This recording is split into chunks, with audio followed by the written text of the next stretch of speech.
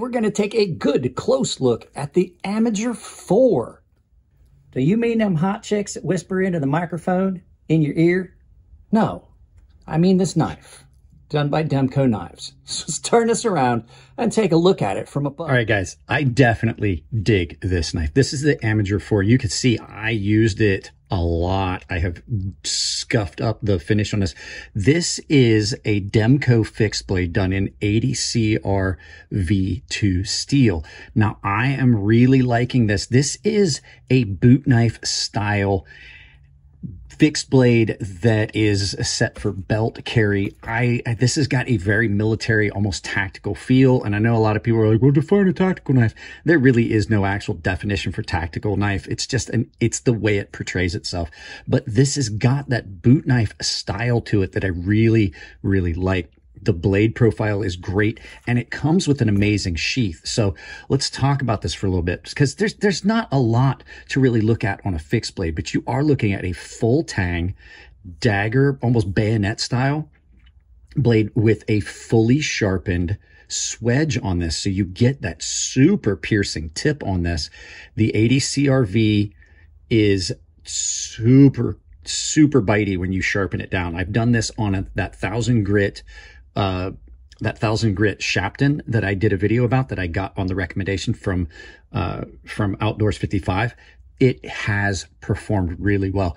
This is not a super slicey knife because, as you can see, this is more of your dagger style blade where you've got a thicker behind the edge, but it did cut well because it does take a very toothy edge. Grind on this is great. The coating on this is great. Handles. These handles are done in a rubberized coating that has been textured. You can see that isn't like a layered rubber that is stamped in, and it is very grippy. It sticks to your hand. It's not sticky, but it feels very secure in hand. It does not feel slippery. I tried using this with wet hands. I tried a bunch of different things, and it absolutely stays grippy. Nice thing about this as well, you have got these ridges that are in the blade, so you do have a way to index, because if you look at this from the spine, you have no way of knowing which side of the blade is the full edge and which side is just the swedge. So while this is also there for grip, it definitely indexes, it lets you know. And if you're in the dark, you can also reach up here and feel that on the spine. The tang has been exposed if you want to use this like a glass breaker or an impact weapon if you're using this in a tactical or fighting scenario, because this is more of a military style knife. Now, the sheath on this is a great sheath. It's done in materials that will not screw up your edge. Cold steel for years, Demko designed for cold steel. Cold steel for years has used a material they call Securex, which has got fiberglass in it. And that means that as you draw that knife, it dulls. This will not dull your edge. Another cool thing, completely ambidextrous.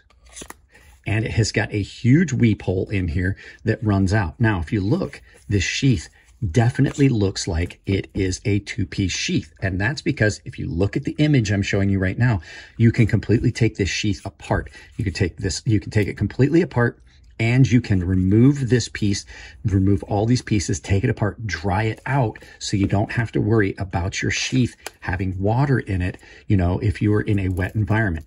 The retention on the sheath is good enough that you don't necessarily have to use this strap. I would recommend, if you're going to carry this, maybe if you're out, if you do happen to carry this and you're hunting, I don't know why you would carry this, absolutely use this because it doesn't rattle and jingle. Not the most tactical thing ever. And the other thing about this is you can completely remove this piece off of the sheath if you want, and it doesn't affect the hardware. And then you could just lash this sans the strap to your molly gear, which, like I said, retention on this is really good. I could see if you're carrying it vertical on your molly gear, you might not necessarily need this top strap. Now, there are a couple things I don't like about this, and I'm going to explain them right after you guys hear from this video sponsor. Guys, nothing sucks worse than breaking a set of shoelaces. I mean, that's why when I was in the military, I always kept multiple sets of shoelaces in my locker, because if you break one, you got to replace them. Well, there's an option. There is a company called Tempered Trail that is offering almost indestructible laces at affordable prices. You can see they have a wide selection scrolling up here. Huge selection of colors and types that you can look at and pick. You pick your length, you pick your color style. Go check them out. My buddy Nathan has been kind enough to offer you guys a discount when you check out with my coupon code Crazy Sharp or with the link down below in the description. So thanks for sponsoring us, Nathan. He's a great guy. Let's turn this around and get back to the knives. We don't need the sheath because there's nothing I dislike about that sheath. That sheath is amazing. The biggest thing, this is a very robust, very thick knife. I really wish, I know that it's not what it was meant for, but I really wish they had done hollows. I wish they had done a hollow grind on this to make this a little bit more slicey. You're not going to be doing a lot of cutting with this. And I know that that's not what this knife was meant for, but I really want every knife to cut well. I wish that it had a thinner behind the edge profile. Next thing, there is a bit of a hiccup in the grind. You can see it here. So from side to side, I do know dagger grinds are hard. This one is perfect. It marries right up with the point. This one, you can see you get a bit of weirdness at the very tip where your tip is off because this center line, the center ridge is off. You can definitely see clearly that it's off a little bit, which means that you get a weirdness in the edge that I had to do a lot of weird sharpening correction on this. Next thing, the coating on it is really resilient because I did a lot of cutting and it just only shined up. I didn't have any of it start to cut loose and tear off. And you can see there's some deep gouges in it, but it didn't give up. But it adds a lot of friction when you're cutting. These coatings like this that are really, you can hear it. It's a very coarse coating that's on this. It definitely makes it harder to cut with. It adds a lot of friction. And then the final thing that I will say, well, two more things. This sharpening tool needed to be a little bit bigger. It definitely is really close. You can see I was slamming into the stones with the rubber when I was sharpening it. I'm probably going to open that up and make that choil a little bit bigger just because I don't want to, I don't want to be slamming into this and then tear up that rubber and then you've got a spot there where the rubber's all screwed up. And the final thing, this is going to sound weird and out of character for me, but on something like this, you may want a larger lanyard hole because some of the cordage that people use to make their lanyards, that might not be adequate, especially on a fixed blade.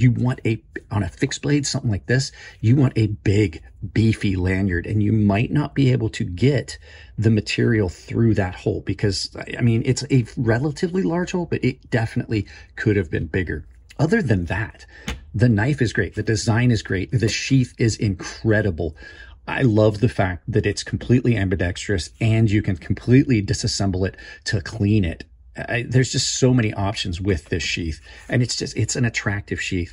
The Demko brand, I'm digging it. I love the fact that they're offering a wide selection of stuff. So let's turn this around. We'll do some final thoughts, and I'll send you out about your day, probably with no further interruptions from PDM. Yeah, guys, I have really enjoyed carrying this knife. The 80 CRV2 steel on all the knives I've had so far has done really, really well. Takes a nice keen edge. I absolutely dig carrying this. It is a nice little knife. They really, really did a good job over there at Demko Knives. So there you go, guys. If you liked the video, give it a thumbs up. If you don't like it, well, I'm gesticulating wildly with a sharp object. If you don't like it, give it a thumbs down. But please try to tell me why. I can't change the content if you don't tell me what you don't like. If you want to support the channel, sponsors down below. You know you saw an ad. Coffee Brand Coffee, Tempered Trail have a discount built in their link, but you can also use coupon code CrazySharp, all one word, all lowercase. You can use that to save 10% at either one of those, 40% at Beyond EDC through the end of the year, and it may go up from there. You can also use that code at Rosecraft Blades and Ferrum Forge Knife Works. Those both save you 10% there. I've got vendors down below. Those links pay me a little bit of money when you purchase something. If you can buy knives, please use those vendors. It doesn't cost you anything extra at checkout. It's the same with my Amazon store. Take that link, pin it to your browser, use it for any Amazon shopping you're going to do. Definitely helps out. I have a public Discord that I've built for everyone. There's a link to that down below. And I have a membership for this channel that has a tier-based set of benefits. Check them out, but I do exclusive content. There is a private Discord. I do giveaways, and I have a premium tier sharpening tutorial series. So guys, that's the end of it on this one. I love y'all. Keep it clean in the comment section. It's your birthday. Happy birthday. And I'll see you in the next video.